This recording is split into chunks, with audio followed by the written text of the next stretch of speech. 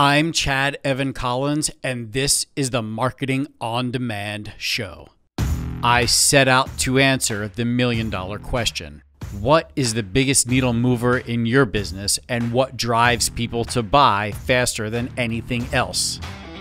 Through selling over $30 million of my own products and services and setting 2 Guinness World Records for ticket sales along the way, I discovered how to move the needle consistently and quickly. If you're a marketer, e-commerce seller, entrepreneur, or founder, join me as I reveal my exact strategies and see what today's smartest business leaders are doing right now to explode their sales. Do you want to learn how to boost your sales using these methods? Text the word DEMAND to 90851. That's DEMAND to 90851. Now, here's the show. How's it going, everyone? Chad Evan Collins here, your host of the Marketing on Demand show, where we feature top marketers, entrepreneurs, and brands about the strategies, tactics, and tools they're using right now to move the needle in their business. And this moment, we have the honor of chatting with Steve Olsher. And I'm going to bring Steve in and tell you a little bit about my man. Steve is a 30-plus year entrepreneur, founder and editor-in-chief of Podcast Magazine, original founder of Liquor.com, creator of the New Media Summit, and host of top-rated podcasts, Reinvention Radio, and Beyond 8 Figures. He's an international keynote speaker and in-demand strategic coach who helps businesses of all sizes leverage the power of new media to generate visibility, leads, and revenue on autopilot. Steve, welcome to the Marketing on Demand show. I guess I should change the bio to say on demand, right? Absolutely. Absolutely. So I know we talked a bit about jumping in, our jumping off point as your kind of entry into entrepreneurship. But as I'm thinking now about podcasting and your experience in podcasting, when it comes to the awareness component of marketing on demand, from, building a brand for yourself or building a brand for your business, where is podcasting's place in awareness-based marketing?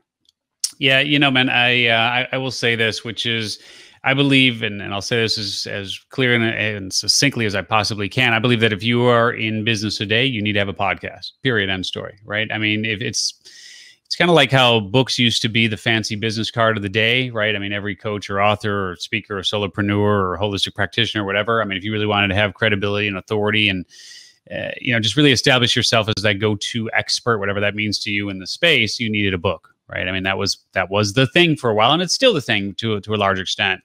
But, look, as we shift into this new media economy that we've been in now for quite some time, but even to some, it still feels very embryonic. I will say that a podcast is one of those tools in the toolbox that you're really missing a fairly big opportunity on in terms of taking advantage of what's available to you if you don't have one, or at the very least, if you're not appearing as a guest on shows once, twice, 3 times, even every day per week. Yeah, that's huge. It's interesting because you are starting to see now podcasts become more mainstream than they ever have been in the past. They're professional athletes. I know today I think Kevin Durant now has his own podcast where he brings in his basketball buddies and other pop culture rap stars just to have on to ultimately, I believe, build his brand, because he's thinking about what happens after basketball for me. Yeah, super smart. And, Kevin's been playing around in venture capital and doing things outside of basketball for quite some time. And so there's a lot of reasons to have a podcast. There's a lot of reasons to be a guest on podcasts. But certainly when you're looking at things from an overall branding standpoint, I mean, this with the show. I mean, look, you're doing it now, right? I mean, it's video and we're doing it the way that we're doing it. But nevertheless, it's still a show, right? And I know you see the benefit of what happens when you invite somebody onto the show. It just gives you access to people you might normally not have access to. And it gives you, of course, the opportunity to just say, hey, if you're looking for a person who does X really, really well, I'm your guy. And so it doesn't take much in order to, well, if you think about it from a business standpoint, in terms of having really great conversations with highly targeted leads, and those leads who ultimately can become clients. It doesn't take a huge show, whether it's a podcast or vidcast or whatever you want to call it or otherwise, to really move the needle for most entrepreneurs. Yeah. I'm curious. Now you have a podcast magazine. You've had several entrepreneurial ventures. But sticking with the podcast theme here for a minute, at what point did you decide, I believe there needs to be a publication around the niche of podcasts? And what was it like getting that off the ground? Yeah. So I'd like to sit here and say that this was something that I had thought about for a long time and just was like sitting on it and stewing on this, that, and the other. Literally from the moment I had the idea to the day that we launched our first issue was under 100 days. And so what I knew to be true was that there was growth in the podcast arena. And I've been a podcaster since 2009. Off and on, mostly on since 2015. But I knew there was a lot of good growth going on in the medium. And as a podcaster myself, I've been able to surround myself with people who have great shows, small, medium, large, et cetera, et cetera. And I've been really keeping my finger on the pulse of the industry for quite some time. So if you look at the timing in terms of what we did and how we did it and when we launched and so on. So our first issue actually came out, basically let's just call it February 1st of 2020. And I had already started to see a little bit of this hockey stick type growth going on in the medium, both in terms of the number of shows and in terms of the number of listeners. So long story short, Chad, in answer to that question, I felt like there was a really good opportunity here to do something similar to what Wired did for tech or what Sports Illustrated did for sports. And by the way, now that we've released Podcast Magazine, the number of jokes we get around, that's a brilliant business idea. Do a magazine about podcasts. Yeah. So you can imagine some of the jokes that we get around that. But I felt like there was an opportunity to do something that was more lifestyle based and consumer facing, because there were and there are some really decent, let's just call them industry rags that focus on the business of podcasting and have great resources and so on for podcasters. But there was nothing that was consumer facing, taking you deeper into the lives of the podcasters you admire and deeper into the stories podcast fans can't get enough of, and a podcast driven chart and independent ratings reviews, and all that fun stuff that I thought would be a really great idea. And the real origin story, actually, I always try to give credit as a teacher where credit is due.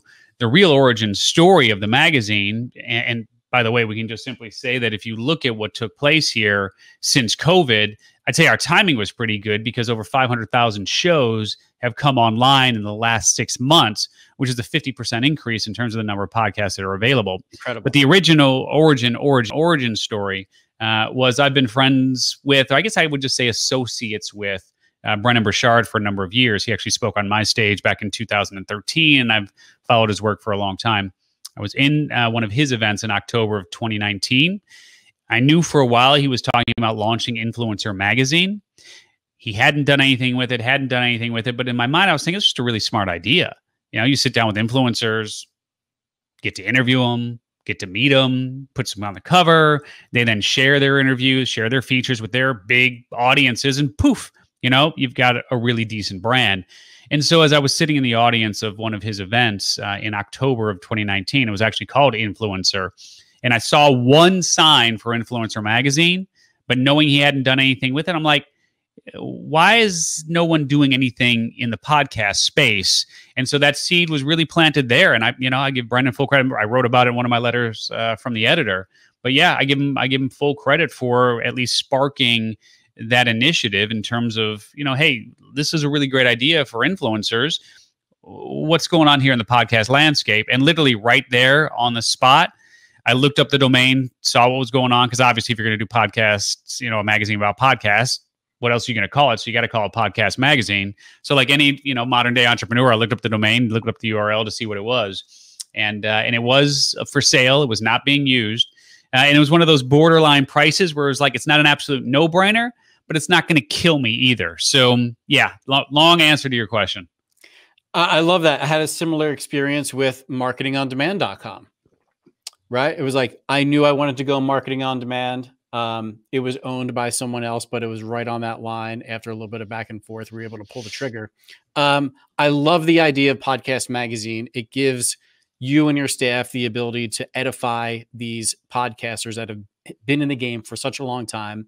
Everyone that is new coming into the space, either from a producer standpoint or from a listener standpoint, is going to very quickly realize and figure out who the pros are and who the hobbyists are, I guess, if you would. And having a resource like this available, not only to the industry vets, but also to the listeners, is something that is going to help them on their journey, whether it's I want to learn something about a specific topic on a podcast, or I'm sure there's tips and tricks that you highlight as well. Yeah, I mean, you do see some of that in the conversations that we have. I mean, this isn't one of those publications where we just kind of write these articles based on things that we read elsewhere. I mean, we actually sit down and interview all of the people that are featured in the magazine. So it's definitely been, from an edification standpoint, I mean, it's been a great way to edify me and what I'm doing and our team and so on and so forth. I mean, I couldn't get Dave Ramsey to open the door. I couldn't get Adam Carolla to open the door, Katie Couric or Jenna Kutcher, or, I mean, you name it, based on the merits of what I was doing before. Now everybody opens their door. And I mean, that's a whole other discussion that we can have. But one of the things that I want to make really clear, Chad, just in terms of marketing, is if you're familiar with the podcast space at all, you know that discoverability is a huge issue, right? I mean, there's this ascending spiral in podcasting where basically popular shows remain popular because if you look at the charts, they're typically based on ratings and reviews and subscribes and downloads, right? So when someone new comes into the landscape of podcasting to find a show, where they go is they go to the charts. And when you see those shows that are on the charts, they're already there because they have ratings and reviews and subscribes and downloads. So somebody new comes, finds the show, listens to it, that adds to the downloads, maybe subscribes to it, adds to the subscribes, maybe they rate, maybe they review, adds to that. And again, it just is this ascending spiral that keeps those same shows in the charts. So one of the things that we really look to solve with Podcast Magazine is not only sitting down then with the big folks who you already know and love, but really have a heavy focus on people that you haven't heard of before and have these awesome shows that you should be listening to. And that's one of the things that we're super excited about with the Hot 50 chart is that it's kind of like Billboard. If you know how Billboard does the charts and the count, that whole thing. Sure. Our chart is built in a very different fashion. It's not based on, like with Billboard, it's not based on sales or plays or spins or this, that, and the other. The only metric that we measure a podcast fans votes. So they come in, they stuff the ballot box, and that's our chart. I love it. And we've seen this on iTunes already. So this show, of course, we use Libsyn as our syndication platform. So we've seen week after week, and this is, as we're recording this, October is the second month of the show. We've seen a 10% increase in downloads show after show after show. So, right, it starts at one number. The next show that comes out, we get 10% more downloads. Mm-hmm. And I'm not sure if that is, what that is a result of, I guess I should say. If it's discoverability, if it's just us promoting it and continuing to promote it, if it's people listening and then now they're downloading additional episodes because the body of work tends to increase. But I have found that, of course, it's going to be tough to break through. I feel like it's similar to those that start a YouTube channel and they want to see immediate results on their YouTube channel. It's just not going to happen. YouTube specifically, I know the platform rewards you over time. From podcasting, it seems to me, and I'd love to hear your thought on this, it seems to me that it is really up to the host to come up with his or her strategy on promoting the show to the audience they've already built or continues to build. And then in addition, if their guest wants to contribute, to leverage the platform of the guest to talk about the shows that they've been on, which brings more listeners in. Aside from those two angles, which is the host doing the self-promotion and the guest making a mention that they were on that show, what are you seeing as ways where people can break through? Yeah. And so it's a great point, Chad. And frankly, it's a huge problem, right? It's a huge problem because when you look at someone like Will Ferrell, and God bless his heart, he has the ability to do this. When Will Ferrell can appear on Jimmy Fallon, Jimmy Kimmel, and Stephen Colbert on the same night that he's dropping season 2 of the Ron Burgundy podcast, good luck competing with that, right? I mean, just for the majority of mere mortals who have podcasts, we don't have these huge networks behind us. We don't have these deep pockets. We don't have the ability to bounce people from one platform to the other. It's really tough to compete in that game. And so even for those who are taking it upon themselves to ask their guests, to share, I mean, I can tell you from personal experience that it would have been a huge win if Katie Couric shared her cover appearance, right? I mean, we featured her on the cover of Podcast Magazine. You know how many email blasts she sent out to her list about her? You know how many social media posts she put out about being on the cover of Podcast Magazine? Any guess, Chad? I'm going to go with a big goose egg. That is correct. Right? So even in the case of having these big name people on, it's great from a credibility and authority standpoint, but it doesn't necessarily translate into anything in terms of more eyeballs and eardrums. Well, conversely, when you have a smaller show and you have smaller, quote unquote, smaller guests, even if they have 500 people on their mailing list or 1,000 Twitter followers or whatever it might be, a lot of the smaller, and I hate to even use that term, even less popular, I hate to use that term, but the people that just don't have huge followings, oftentimes they are so much more enthusiastic about sharing their appearances than those who have much larger followings, right? So yeah, that's a great way to start building your audience, is to bring on people and even make it, look, I will be the first to say that there are folks who insist that you share your appearance, right? And I'm not one to put out demands to people, but I've seen it. And I've turned down a lot of interview opportunities because I say we got to mail our list 3 times. Well, I'm not mailing my list 3 times if I'm a guest on your show. It's just not going to happen. The opportunity cost is too great for us, right? So you got to find that balance of the people who can add value for you as a guest and are also enthusiastic and willing to share that appearance. So that's certainly one way. And then, of course, it's going to be on you to be relentless. And one of the best ways, one of the best tips that I'll give to you, and this is not news, this is not rocket science, but as someone who's been in the game for as long as I've been in the game, what I will tell you is that the fastest way to grow a podcast is doing exactly what I'm doing now. Be on other podcasts. To be on other podcasts, period. It is hands down the most cost-effective, time efficient, and even, look, I mean, let's be honest, if you're going to do ads on Facebook or whatever, I mean, you have time, energy, and resources to go into all that. People who listen to podcasts. Yeah, I love it. And it does seem like it's the long game if you want to have one of those majorly popular podcasts. That said, there are people in very specific niches that you and I both know that may not have the huge download numbers that are doing just fine. And it is a huge asset for their business to have their podcast because they're making connections and they're doing business with their guests. Oftentimes, podcast hosts seek out guests that they know they could provide a service to. And at the end of that conversation with the guest, they stop recording and they're like, hey, and they talk about services, and it probably goes in both directions. Yeah. I mean, the guest equals client approach is something that we used to help, and we still help actually people launch their own shows. So the guy who was helping us, his name is Doug Sandler. He's got a great show called The Nice Guys on Business. He was part of our team for a while. He actually introduced me to the guest equals client concept.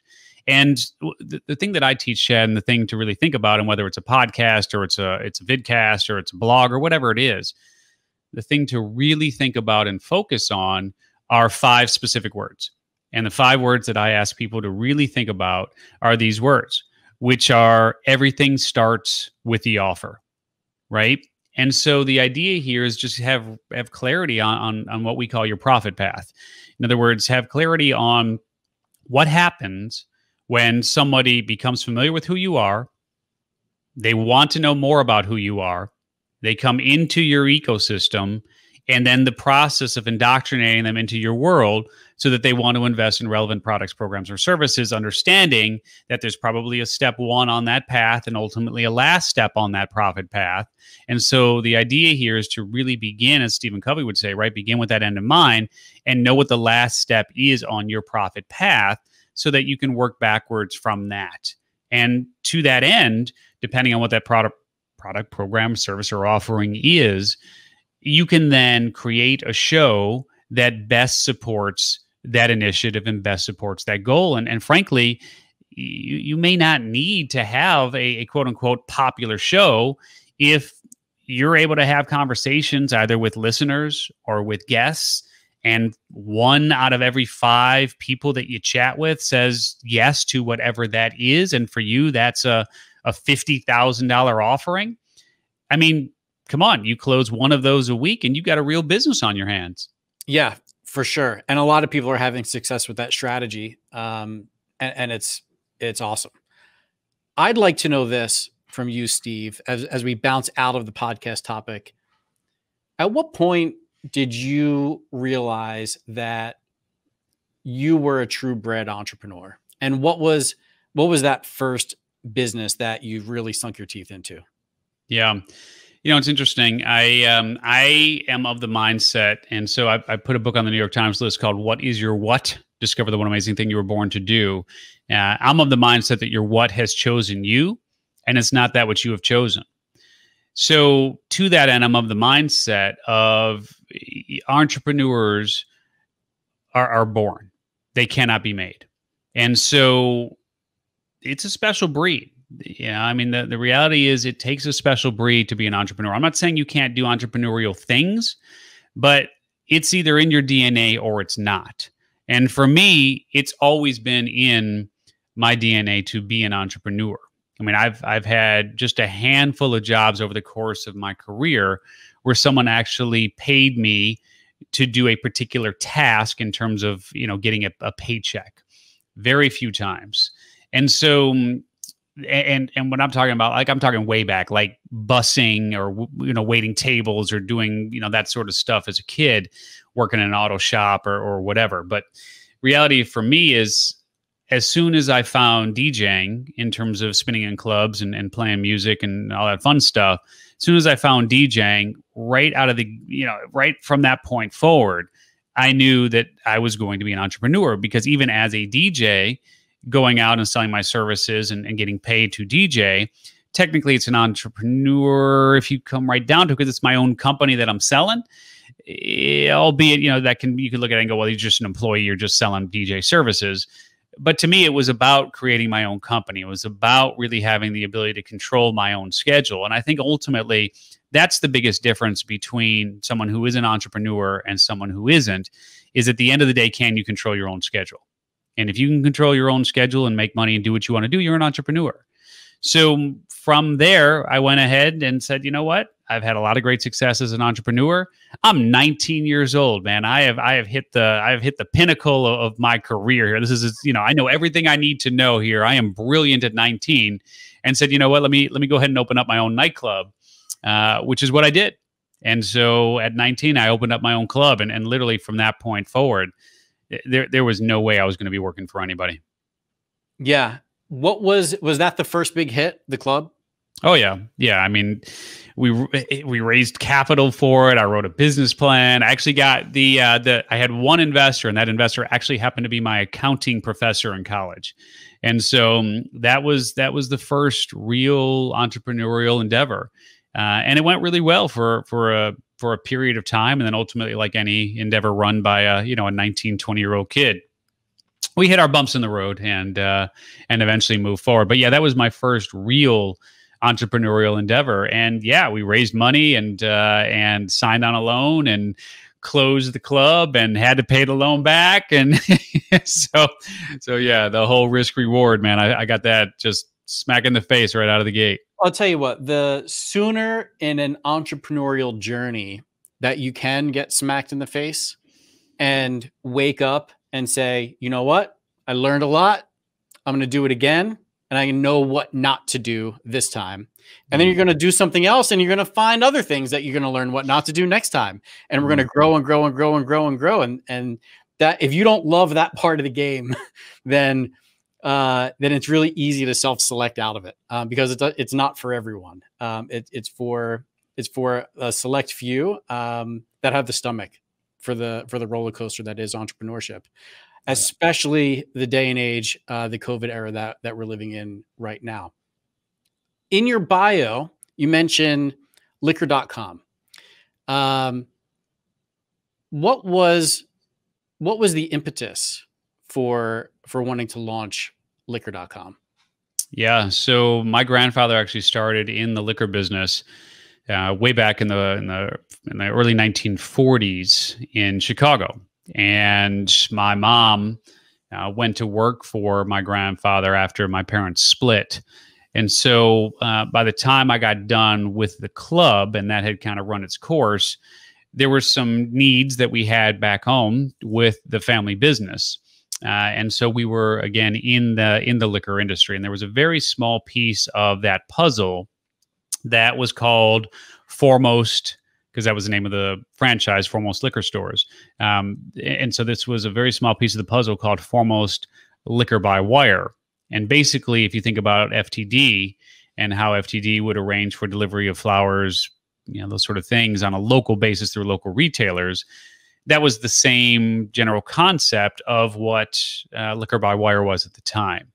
And so it was just, again, this very small piece of the puzzle. They had an 800 number, a Watts line, as we called it way back in the day. And on a very rare occasion, like maybe once every 3 days, that Watts line would ring. People, the team would pick up, and then they'd say, hey, I'm in New York. I want to send a bottle of champagne to my friend in California who just closed this big deal. And we'd write everything down and call our local California retailer, and then the retailer would deliver that, right? So that's how it was structured. It helped us to get around a lot of the can't ship liquor across state lines kind of crap that we don't need to go into details on. But when I looked at that and I saw everything else that was going on, and it was 1991 when I decided to come in and really try to do what I could do with this family business, that was the piece that I thought had the most potential. And so between 91 and 94, we started to build Liquor by Wire. And eventually in 94, we sold off everything except Liquor by Wire. And so during that time, we had launched a store on CompuServe's electronic mall. We built a fully functional e-commerce site from scratch in 95. And then around 98 or so, I started looking around and I found liquor.com. And we had the opportunity to buy liquor.com and bourbon.com for $7,500. And it was like, that's a pretty big stretch for a small-ish company. But in the end, I felt like it was worth the risk. But I'm not going to sit here and say that if I had my druthers, that I would have gone into the liquor business on my own. I've never been a big drinker. I'll have a drink here and there, but I've never been like, I don't have a love. I'm not a connoisseur. Like, I'm not one of those guys that's got my, my home bar and I'm lighting flames and fog out of, round ice cubes, all that stuff. Like, I'm not doing it. So I literally only went into it because I was asked to help with the family business. And we did, we worked together on it. My mom and I worked together on it. My grandfather passed in 94, right after we sold everything. And my mom and I worked together for almost 9 years, had the S1 filed. We were ready to go public in March of 2000. And of course, that's when everything imploded. Yeah. Then boom. So what happened after? So we don't go public, but liquor.com is still doing business. Yes. Yeah. And it was one of those things where we were a real company doing real revenue with real profits. And we felt like if we could take the company public, it would give us the opportunity to raise some needed capital, to throw it into marketing and just really get more people familiar with what we were doing. Because at the time, it just wasn't as easy as it is now to get found online and to do, all the fun stuff that you guys do on the regular. So it was difficult because I was part of the process of pre-IPO. We brought in all of these lettered saviors that Wall Street wanted to see. You know, they wanted to see a CEO and a CTO and a CMO and a CFO and a WTF, and, and all these people. And like, we bought into that hook, line, and sinker, man. And we even signed away our management rights. Mom and I both signed away our management rights to the company so we could bring in all these people. And of course, as an entrepreneur,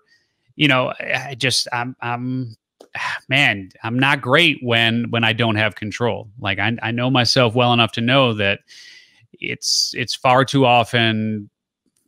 Let me just say that I am difficult to get along with if we don't agree. If we agree, the world is our oyster. But if we don't agree, which I did not agree with how the CEO was leading things, with how the CFO was looking at things, and so on, I literally walked away, man.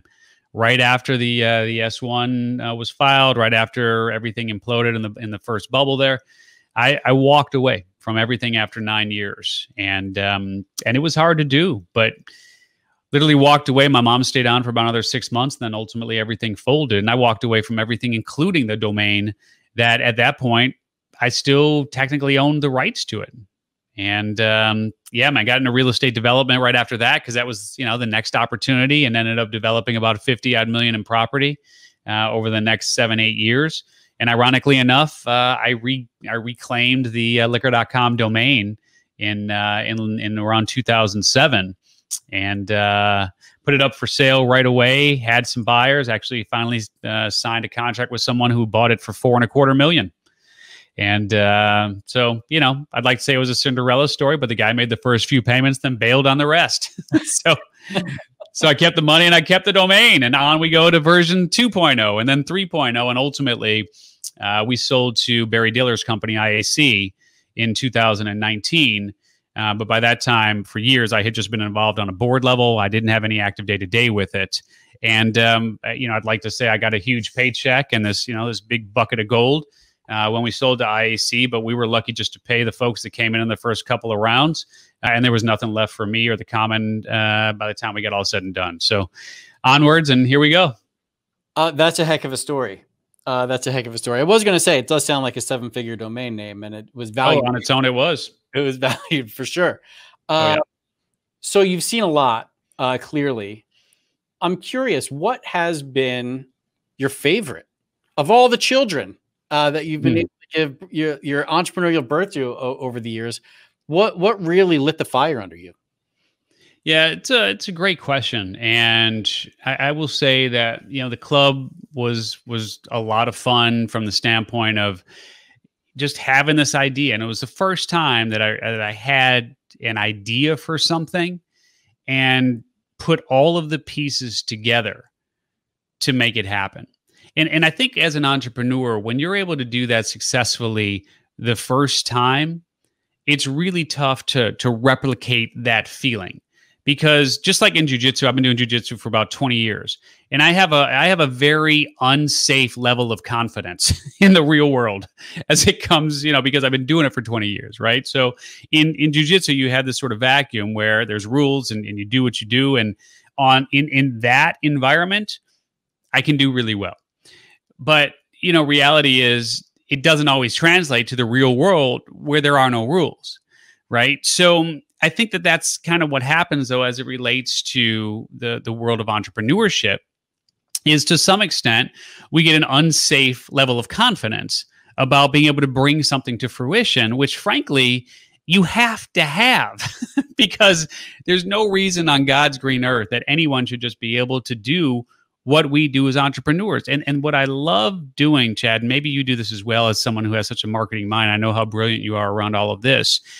I get in the habit of looking at things like even on my desk, and even the desk itself, and even the keyboard and the microphone and everything that I see, I am dangerously aware of the fact that everything that I'm looking at one point didn't exist. And so it took an entrepreneur to sit there and come up with whatever it is, literally everything that you have in your world, an entrepreneur. And forget about the nature discussion. We're not going to get into all that. But literally everything that you have in your world at some point an entrepreneur sat down and said, you know what? I think there's an opportunity here to create X, whatever that might be. And as you can see, a lot of that flies and a lot of it, falls.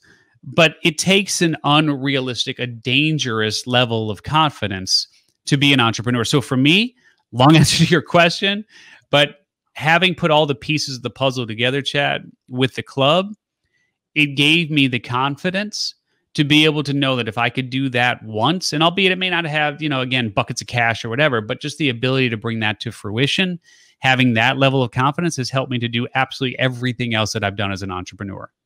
Very well said. I'm with you. I do believe that there is something in the entrepreneurial makeup, whether it's an ignorance, it's the, and when I say ignorance, it's the, I don't know what I don't know, so I'm just going to do it, and I'm not going to think about the consequences. That is there, and it's also, and I've given a bunch of thoughts to this, so I'm so happy we're having this conversation. But there's also the, fight versus flight instinct that I believe entrepreneurs, they lack the flight end of it. It's, I'm not going to fly away. I'm going to go head in. And I believe in this so much. There's nothing that's going to stop me from bringing my idea to life. So I think it's like the combination of those two things where it's like ignorance is bliss, plus I don't have the flight part of the fight versus flight that propels us forward to create the things that we create. Yeah. And I'll say it's also there's a fine line. There has to be a delineation between when, are being sort of obtuse around these things and just being so, again, dangerously confident about what's possible actually works to our disadvantage. Right. Yeah. Because, you see that all the time with people who pump in another $1 million or $10 million or $100 million or $10 or whatever it should be into something that really needed to die on the vine. Right. And so it's a double-edged sword, because sometimes we're so, again, dangerously confident and optimistic about what we're doing that we sometimes miss the even greater opportunities that are sitting right there, but we're trying to revive and, really bring to life this baby, if you will, that we've birthed and fed and just tried to grow into this amazing thing. And sometimes it's just, it's just never going to get there. Sometimes it doesn't work. All right. I've got 3 quick questions for you, and then we'll bring this home, Steve. I'd like to know, and we got our cue cards ready to go for the people watching on video. Who is one person that inspires you? Yeah, as it's a great question, and then there's the business side of the equation, and there's the personal side of the equation. For this conversation, I will stick with the business side, and also it crosses over into personal, because the person that continues to inspire me on a daily basis is actually the man that you see in the back corner here, who is my grandfather. And so being able to work with Grandpa for 3 years before he passed, and being able to hear his voice in my head, who I talk to often about things, it's a rare family that gets to work together to begin with, and then it's even rarer for 3 generations to be able to work together as we did for a handful of years there. And so just being able to learn from him and knowing what he was contending with, first to start the business, and then over the years, and just so many battles that he had to fight as an entrepreneur, but still did so always with a smile. I mean, he was literally one of the happiest people that I've ever known. And so having a chance to see what he was contending with on a business level, and then knowing that so much of that he was coming home with, but still then being the man that he was for me throughout his entire life, that voice still continues to inspire me. Number 2, name a cool tool or an app or an extension that you're hot on right now. That is always the wrong question to ask me, only because You like the shiny I object. say it again. Is it because you like the shiny object and there's always something new, or you don't use tools at all? It's because I am one of those old school guys. I mean, I still put together basic spreadsheets. I still, keep journals with pen and paper. So I wish I had just some crazy hack to offer you.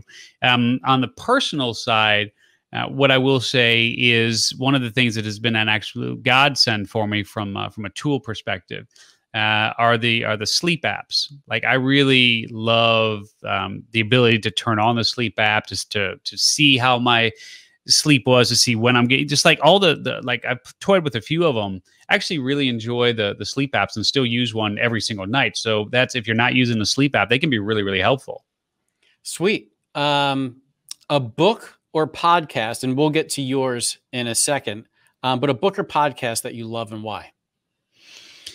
Yeah, my wife turned me on to a show called Something You Should Know, and it's the guy who hosts the show is just he brings on they do such a great job of finding people who are at the top of the game in whatever their respective space is, and just he's got this demeanor and this cadence that is just really, really soothing. And so not only do you learn a lot, but I've come to really enjoy his voice and his pace. And I would say, if you're not listening to Something You Should Know, it's a show worth checking out.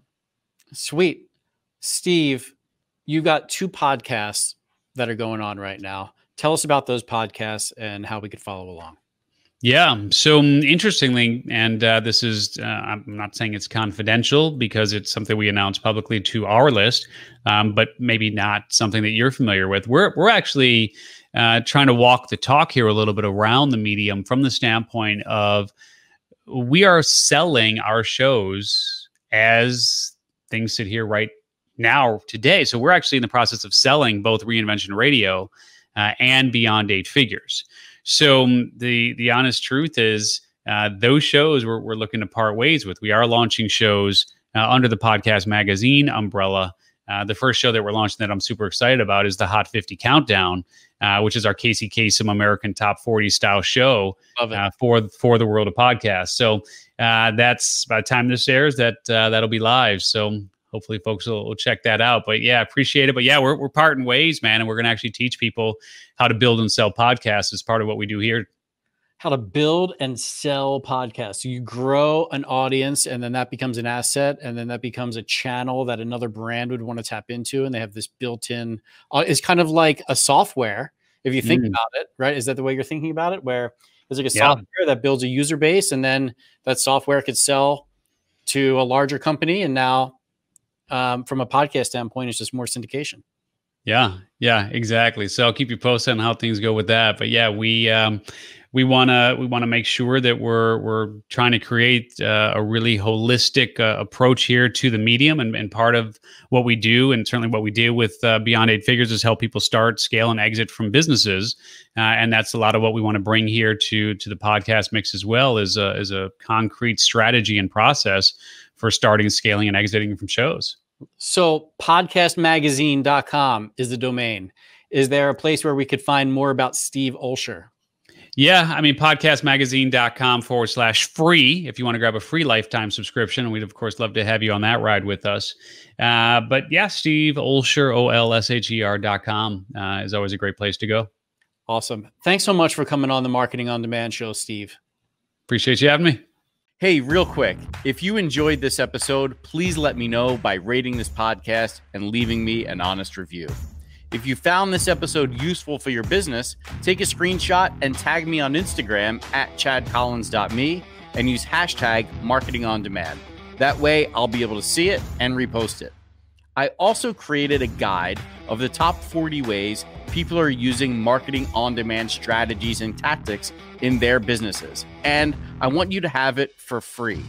Just text GUIDE, GUIDE, to 90851, and I'll get it right over to you on demand. Until next time, I'm Chad Evan Collins, and this has been the Marketing on Demand Show.